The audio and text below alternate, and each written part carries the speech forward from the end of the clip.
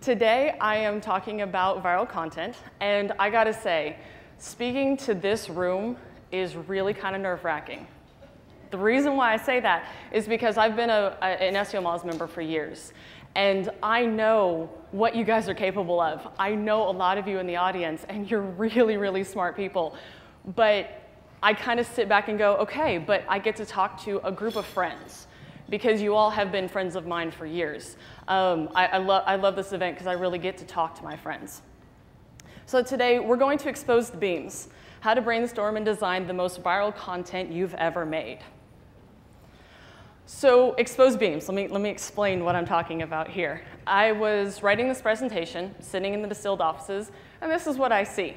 And I'm trying to come up with what's my focus. And I see these exposed beams. And I think, exposed beams didn't always used to be a thing. People covered up with popcorn ceilings. Who absolutely loves popcorn ceilings? I mean, yeah, I get a hand.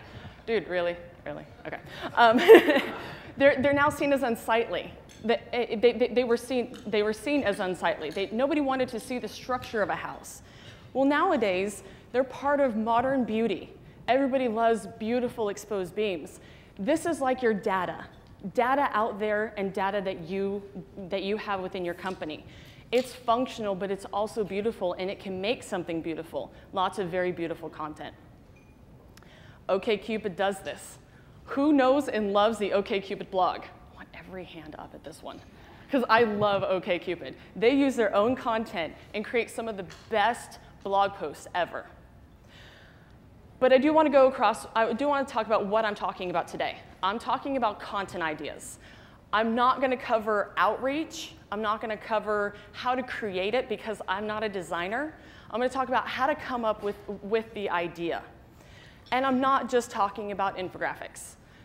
There are a lot of infographics in this presentation. They're pretty, they're static. I don't have to bother the team in the back with a video, though I love videos. But these two pieces of content were very, very viral. The news article was a Texas high school. I'm from Texas, hook 'em horns. Yes.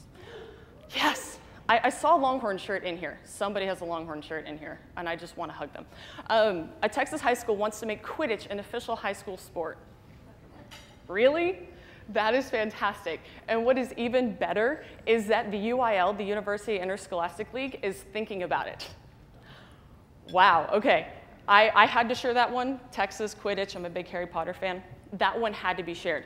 The other one was a Rube Goldberg with photography things. And they integrated advertising into that. So they were not only going for the viral traffic, they were going for the sales too. Beautiful, beautiful way to use video. But remember, and I'm going to go over this again, funny doesn't always meet goals. So viral content is not always funny. Good content is not always funny. And it's not automatic. When I talk about content here, what I'm really talking about is creating good content. You cannot create viral content. You can't sit down one day and go, okay, I'm going to create viral content today. That doesn't happen. It's probably not going to go viral if that's your frame of mind. You want to create great content that people have to share. It's not automatic and it's not duplicative. So you can't make it today and make it 2 weeks later, and then do it again 2 weeks later, and then again. It's something that just kind of happens. Create great content and let it speak for you, or let your PR company or your social media outreach people help you make that content great. So after all that, where do you start? I say a whiteboard and a dream. First thing you have to determine is who are you talking to. Now, I want you to think about everything under the sun. You need to find a persona, a person that you're talking to, and you want to get really specific. Not just their name, not just what they do for a living, not they're between the ages of 15 and 25 and they're a high school student. That's not what I'm talking about here. You want to find a person. and get to know that person. This is a modification of a client's persona. It's an undisclosed client. Sorry, the NDA thing, I can't get around that. So I modified some of them, but this is generally what they do. They have a 5-page document that outlines who Shelly is, what her hopes, her dreams, what her problems are, what she's looking for, and how the company can help her get to that specific goal. It's wonderfully detailed, and that's what you need to create. You need to know who you're talking to. Take that and find real people, because that'll help you get to know that persona, that person. It'll also help your outreach people later, especially if the people that you come across on Twitter, Facebook, however else, blogs, if those are real people, those are people that you'll outreach to later on. Go too far. Go too far, get to the nitty-gritty details, and become that person's best friend. Yes, they are your imaginary friend. I want you all to have imaginary friends, because you need to know what they love so that you can create something that they love. The second thing you need to do, what's the point? What's the point of what you're doing? You've got to have goals. Excuse me. You've got to have goals. If you create content without goals, it's not going to go anywhere. You have to know what you want to get out of that piece of content. And content changes. The type of content you create changes depending on what you want to do. So if you want traffic, awesome. If you want sales, links, mentions, likes, plus ones, love that third sock kind of thing. If you want any of that, you have to know what it is, and you have to associate numbers to that. Stuff that develops links are things like the Beginner's Guide to SEO. We at Distilled link to the Beginner's Guide to SEO all the time. We link to it inside of documents. We link to it in lots of our blog posts. That develops links. Infographics, some of them can create links as well, but they're largely social. They're the ones that are going to get you visits, likes, and mentions. So your goals will change the direction of your content. And you have to make these goals very specific. You need to know what your client or your boss wants out of this. And I guarantee you there's always a number surrounding that. One of my clients, actually the one with the undisclosed client, we actually did an infographic for them. And the infographic, these were their goals. They wanted 200 page views. They wanted 100 new inbound links and a 5% increase in share of voice. Now, I don't have data on the share of voice. I couldn't find that, sorry. This was released a few months ago. But they achieved all of those, every single one of those, and they knew in advance what they wanted to achieve. You also have to know what the point of this piece of content is going to be. Is it going to be random? Is it going to be something that is just kind of funny and entertaining and will bring you traffic? Is it going to prove a point? Do you know something that no one else knows right now, and you need to make that point to the world? That's also the point of some of these infographics and pieces of content. And a lot of times we create content for sales purposes. This is largely what your client or your boss are going to want you to create. This is the hardest to create because that usually is what fits in the box.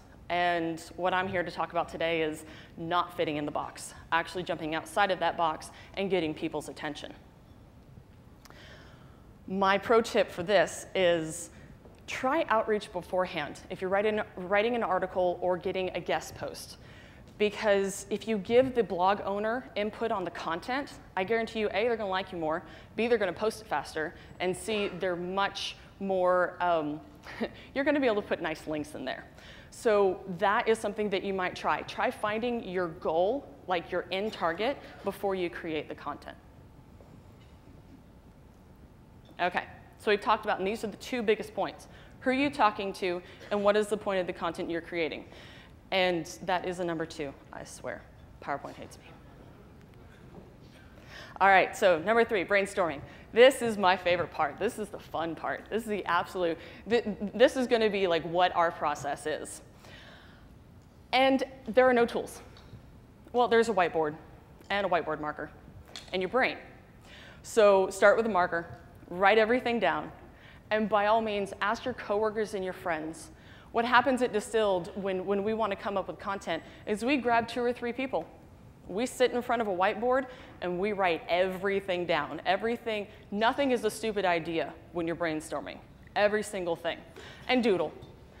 Draw arrows, draw pictures. I think this guy has a hot dog with a sword, but I'm not sure. I'm really not sure. Okay, so don't believe me. Everybody knows who Matthew Inman is, right?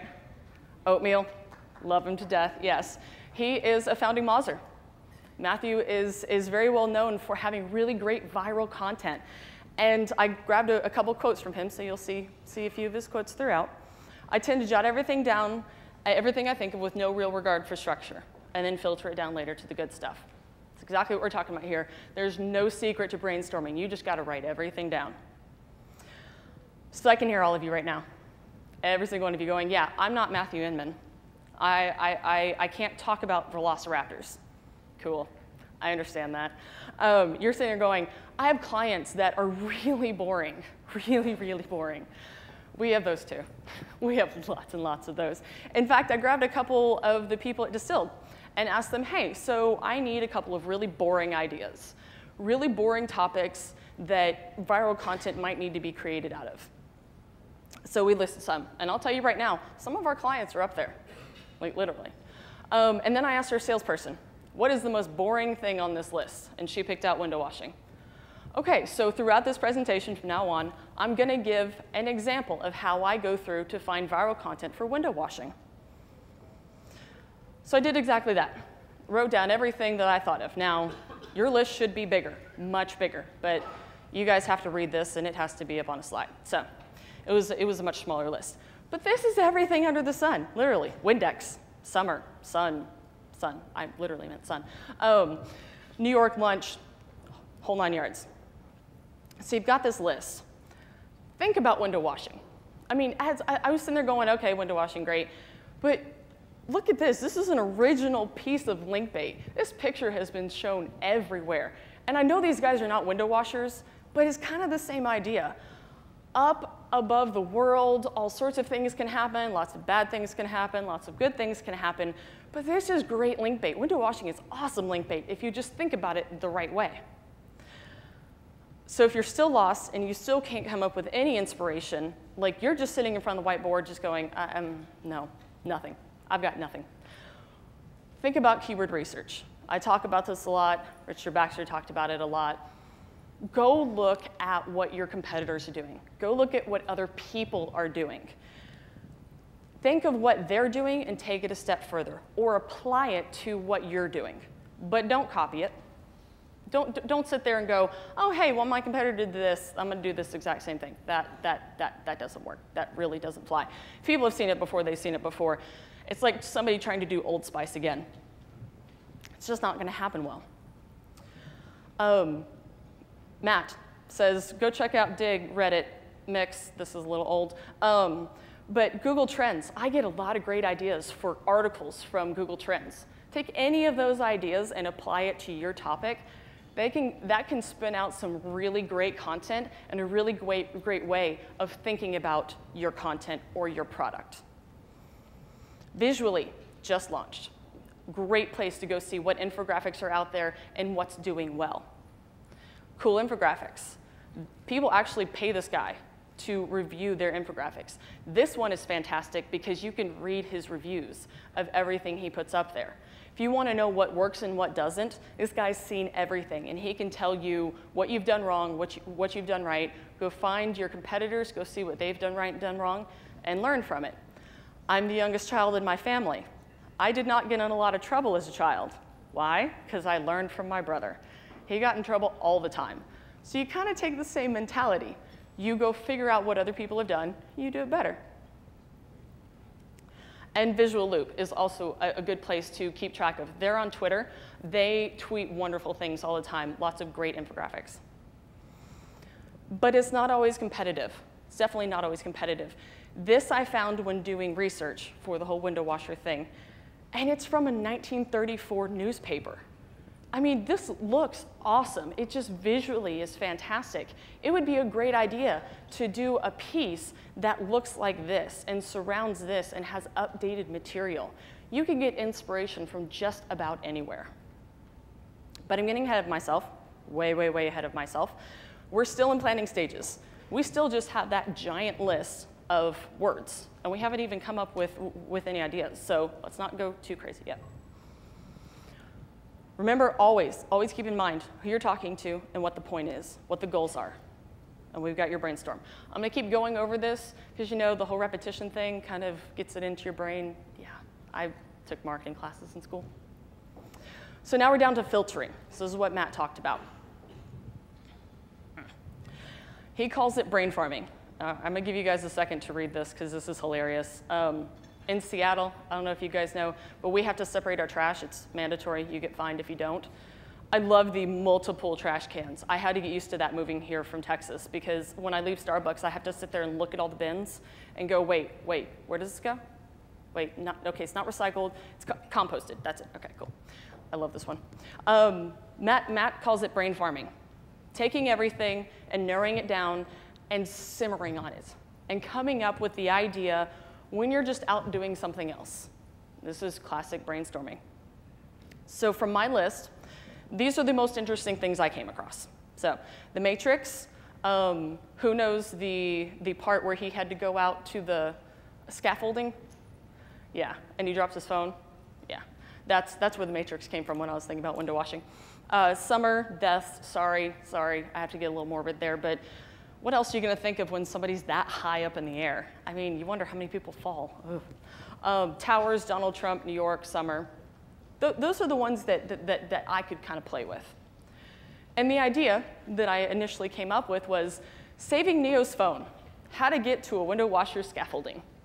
If you took a company of window washers, showed them that clip and said, how could Neo have gotten to the other side of that giant black divider and gotten over to the scaffolding? How could he have saved dropping his phone? That would be really interesting to read.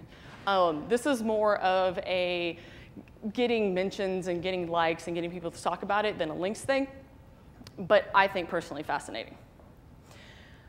And when you're coming up with these ideas, kind of filtering it down, would your person share it? Would you share it if you're thinking of a broader audience? If it's gonna end up looking like this, probably not. Sorry. If one of you made this, I'm really sorry, really, really sorry, but it's just kind of visually, think about if they would share it, but ultimately you want content that they have to share. You want to come up with the idea that people can't do anything but share it. This is a video that I came across. It's on break.com. Just Google, this is what determination looks like. I've shared it recently. I shared it on Twitter, Facebook, Google+. It was so good. This girl, I think she's from Michigan, something like that, college runner, 600 meters. Last lap, she falls.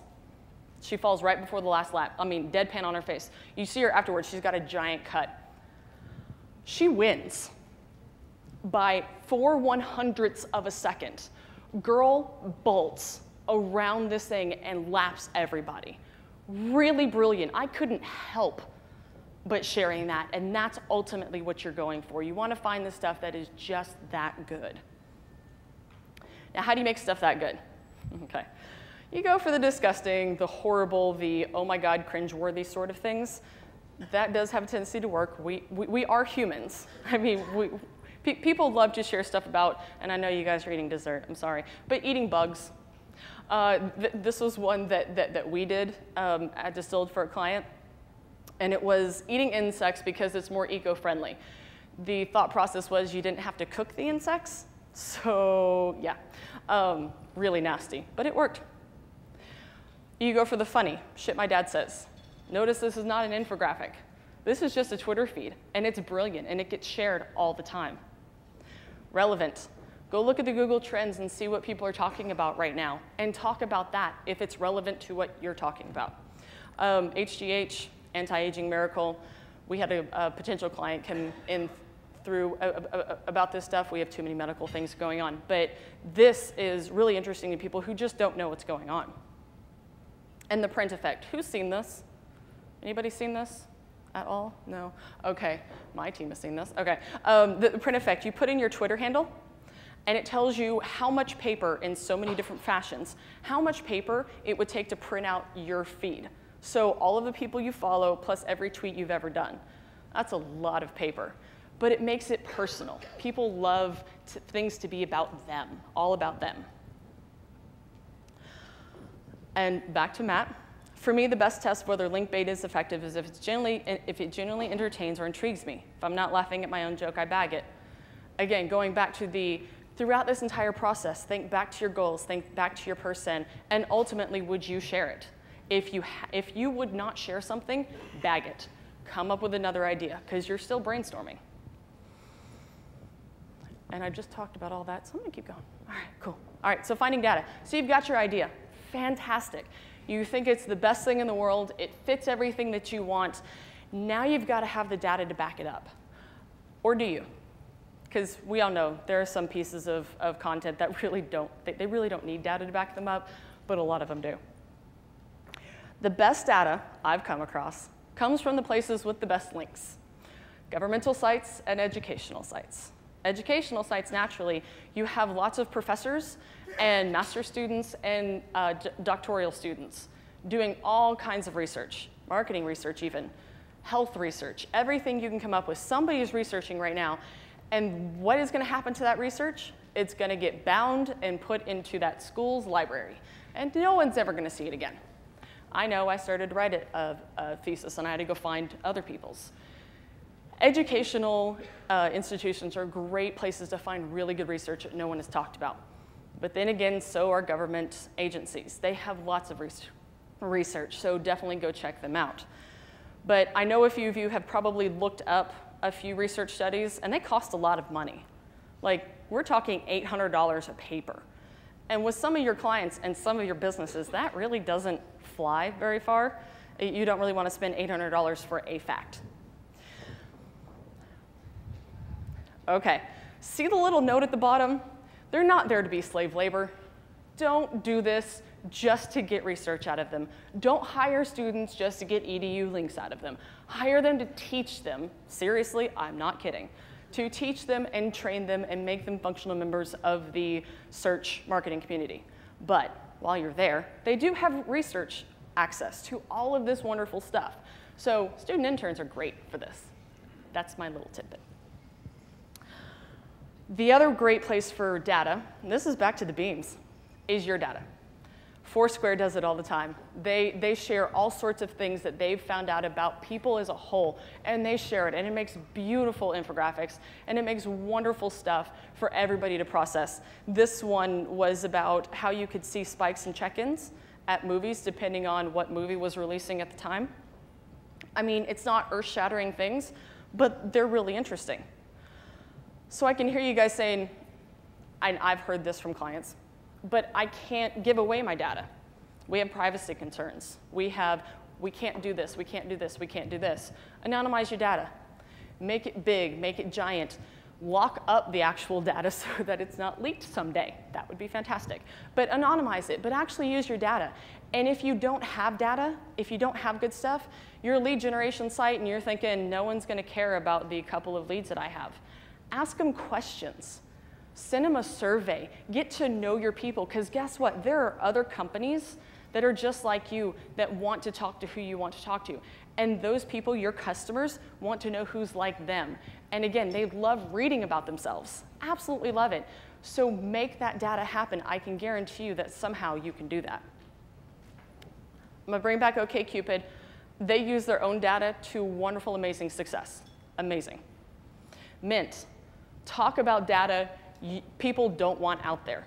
They know everything about all of their customers' spending habits.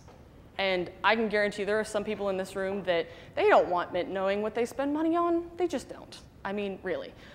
But Mint has that, and they use that, and they make infographics out of it, and they're fascinating. I'm from Austin, Texas, originally, and it happens to be that Austin is on that list of gas gulpers. I'm from Texas. It's a big state. You have to drive a lot, so it sort of makes sense. But $169 a month on gas, that's a lot of money. So it makes it very relevant and very, very close to them. And sometimes you have the off the wall. I had another off the wall kind of piece but it was from a client and we couldn't use it. So I had to use the 7 Reasons to Keep Your Tyrannosaurus Off Crack Cocaine. This one is a great one of his. Even though there isn't really data there, you really do have to have logic in there, even if it's funny. So just definitely keep that in mind, even if you're going for the off-the-wall stuff. And when you're looking for data, here's my pro tip. Find the source. Don't trust another infographic. Don't trust somebody else. Go look for it, because when you find the source, you are going to find the actual information, what the numbers actually are, and a host of other information you can put in the same piece of content. It's brilliant. So the information I looked up about window washing, told you we're always going to come back to that. Skyscraper window cleaners in New York City. This was the 1934 thing. Made $30 a week for 48 hours of work. Take that, compare it to what they're making now. Easy. Or overtime. The most dangerous item for a window washer is a ladder. I thought that was fascinating. But once I looked it up, it kind of made sense, because it's not attached to anything. So it's not anchored down. So they actually try to keep window washers from using ladders because it's more dangerous. Thought that was fascinating. The last thing is so brilliant. I'd never heard about it, but a window cleaner named Jan Dimsker used a squeegee to free himself and 5 others from an elevator shaft on 9/11. That squeegee is now in the Smithsonian. That's fascinating. I mean, did anybody in here know that? There's always one hand. Two hands. Okay, dang it. I didn't know that one. That one was fascinating. And talk about a piece of data to start off a piece of content. So you're back to who you're talking to. You've got your point. You've got this great idea. You filtered it down. You've got your data. Now you've got to design it. I'm not a designer. I'm going to say this again. We have brilliant designers at Distilled, and they do the designing. So my first rule is to trust your designer. But you do have to give them information to get them to make this content. So you want to make this content simple, very simple. It doesn't have to have a lot of data. It doesn't have to show numbers. This, I'm going to give you a second to read just a little bit, is really funny, really, really funny. And being in Seattle, I have a lot of friends that work at Microsoft. The Microsoft one is dead on. It just is. They really don't like talking to each other. The business units just don't. But this is a very, very simple, very viral piece of content. It was brilliant, absolutely brilliant. Powerful. The most boring topic I hear all the time is health. Health-related industry.